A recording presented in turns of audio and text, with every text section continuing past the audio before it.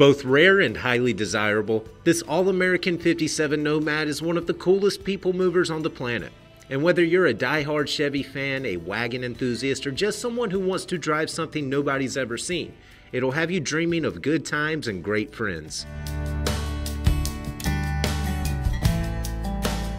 The second-generation Bel Air represented a massive departure from its predecessors. A low, sleek profile replaced the first-gen's carried-over 1940s lines, officially marking the arrival of the hot one. This Nomad retains much of its factory charm thanks to what appears to be a largely rust-free life that was devoid of catastrophic events. And not only does the highly polished Matador Red and India Ivory pigment present well from all angles, it provides a rolling testament to top-notch metalwork and years of stellar care.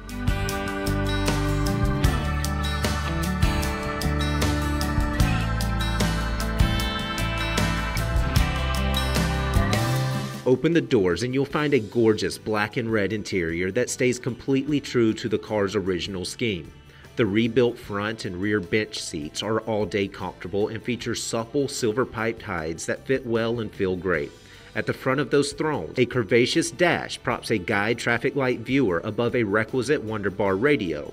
And the driver spins a red steering wheel around a full chrome horn ring and classic Bel Air centerpiece.